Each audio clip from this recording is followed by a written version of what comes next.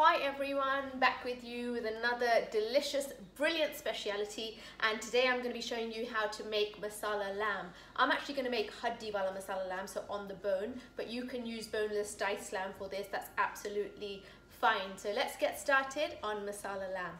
My heat needs to be on a medium, and I need to begin with some vegetable oil.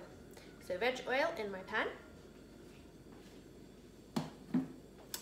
And just wait for my oil to heat, and then I need to go in with some cumin seeds. So I'm going to wait until my oil is heated. I need to go in with also some star anise. So lamb goes well with whole spices like the star anise, black cardamom, as black cardamom has a really nice smoky flavor, so it flavors the lamb really well.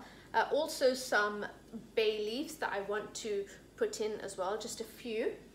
And also a cinnamon stick. So cinnamon, bay leaf, black cardamom, star anise really pair well with red meat dishes, and I always add them to my lamb dishes, what we do at the restaurant. So in fact, let's break the cinnamon stick in half. So I've got quite a big cinnamon stick, I've just broken that into half.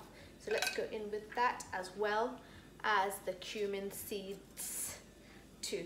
Okay, just waiting for those two to sizzle. Already I can begin to hear that sizzle, and when I hear that, I'm going to go in with the rest of my whole spices. So star anise, a nice licorice-like flavor, black cardamom for a nice smoky flavor, and then the bay leaf as well, dried bay leaf. Perfect. Put my heat a little bit higher now. Okay, just give that a mix, and already you can smell the intensity of those whole spices. Now whilst they are just heating, I'll show you my lamb. So I've got diced lamb. I asked the butcher to dice it into small tikka-like pieces, and there's some bone in there as well, and obviously the bone makes it taste really nice. So some of them bone marrow. There you go, really well, not too small, but the pieces are, yeah, a nice tikka sized piece, I call that. Okay, my spices are sizzling in the oil, and what you don't want to do at this stage is burn your spices, as they will start to pop and spit at you, like that just did on me. There you go. I'm going to put my onions in now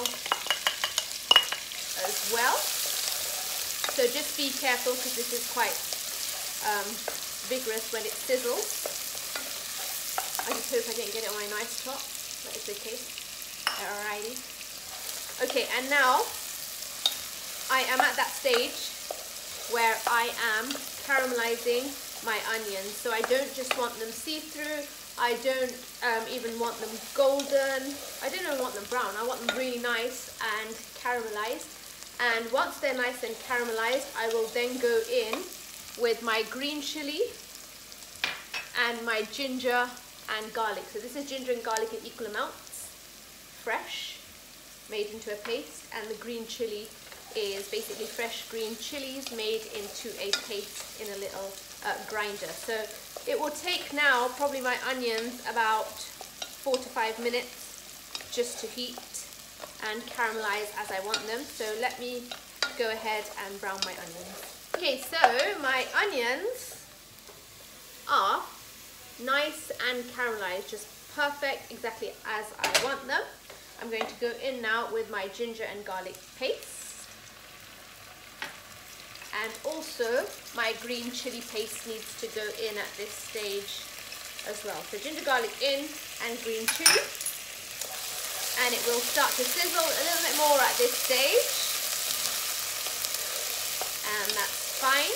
And now this is a masala which we are not going to blend, because of course it's got all the whole spices in there, so we don't need to blend that. So what I've done is chop the onions as fine as I can, and I've also pureed my plum peel tomatoes, so I've just used a blender to puree that. Right, my ginger garlic and my chilies just need another few seconds. In fact, what I can do at this stage as well is get my butter in to give the sauce a nice smooth texture. This is an essential ingredient of masala lamb, because you want it to be nice and smooth. And now that is surely ready for my plum peel tomato, which goes in. And before this actually starts to spit at me even more, the joys of cooking Indian food, I'm going to add some of the spices. So firstly, I need some coriander powder. I need to add some cumin powder. Oh, it's already starting to bubble. I better take a step back. And I need to add some turmeric for colour. Great medicinal properties and values, great digestive with turmeric as well. And then I need some red chilli powder.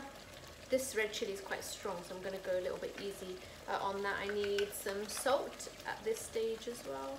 So these are tiny, tiny spoons. It might look like I'm adding a lot, but I'm not. These are tiny spoons. Okay. And then garam masala, obviously, always at the end, as you all know now. Okay, and my masala is on a medium heat.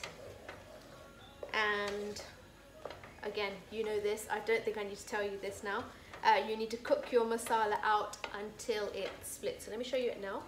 And then once it's done, I'll show you again. So again, this is going to take about 4 or 5 minutes, and I'm going to mix it, give it a mix every like 1 minute or so. So let's give that about 4 or 5 minutes on a medium heat, cooking out my masala. Right, so my masala is looking good. So you can see it's proper cooked out. Any water that comes off the lid needs to go back in, so all that taste retains. Okay, I need to show you this. See this? It's split really well. I've been giving it a mix every minute or so. It's exactly as I want it. It's definitely not gacha, it's proper cooked the way I want it. So that is ready for my lamb. So like I said, I'm using on the bone lamb. You don't have to use on the bone lamb, you can use boneless lamb. And that's gone into my masala.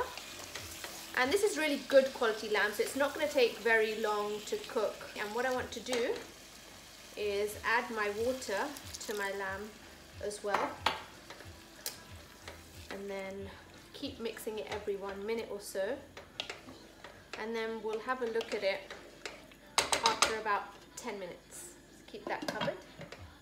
And we'll come back to it in 10 minutes. But like I said, keep mixing it every 1 minute or so, because you just want everything to kind of mix well together, and you don't want anything to get stuck at the bottom. So this has been cooking for 10 minutes now with the lamb in. Any water, like I said, needs to go back in. And I have been giving it a stir every one or so minutes. Let's give it another mix. It's boiling, cooking really well, and there's enough moisture in here at this stage. I don't need to add any more water. So I'm just going to go ahead and give that a good mix. Put the lid on again and cook away for another 10 to 15 minutes this time. Right, this has been on for about 13 minutes now, and as you can see, most of the water has evaporated. So what I want to do is get the rest of my water in, give this a mix. And the lamb's cooking really, really well. Been checking it every few minutes. So that time is a little bit longer. About 13 minutes I left it. So I'm going to leave it for another 10 to 12 minutes because the lamb is still not cooked. Right, this has been on now for just under 10 minutes and it's cooking well, but I can see it needs some more water. The lamb is not cooked. It's quite hard still, so it definitely needs a bit more water. So let's go in with some more water. Give it a mix. And again, give it another 10 to 15 minutes. Okay, so this has got to be cooked now. That's been on for additional 15 minutes. The trick is, guys, you just keep adding water until your lamb is basically cooked. So I've already taken a piece out, I tested it, and the texture of the lamb is perfect. So you can see that masala is really sizzling and it's nice and velvety. It's just perfect, exactly how I want it. I'm going to go in there with my fresh chopped coriander. As always, saving a bit for garnish. You know my style by now. Okay, and garam masala. So this is our special, brilliant 15 spice garam masala. And that is the king of spice. And that is actually the game changer in a curry. You always add it towards the end of the cooking making process when you're making a curry, so it retains all that flavor. And that's the difference between a good curry and an amazing, or a brilliant curry I should say. So my lamb is actually perfectly cooked. It took a bit longer than I thought it would take, and again that just depends on the type of lamb that you have. I mean, all in all, this has taken about an hour to cook from start to finish, which is still really, really good. My lamb is sure good quality meat, but again, depends on what cut of lamb you buy. It could take a bit longer, and I'm just cutting through this one and it's cutting easily. So I know with my stick test again that my masala lamb is now cooked to perfection. In fact, it looks really good. It needs nothing else, and that is looking good. So I'm going to switch off the heat.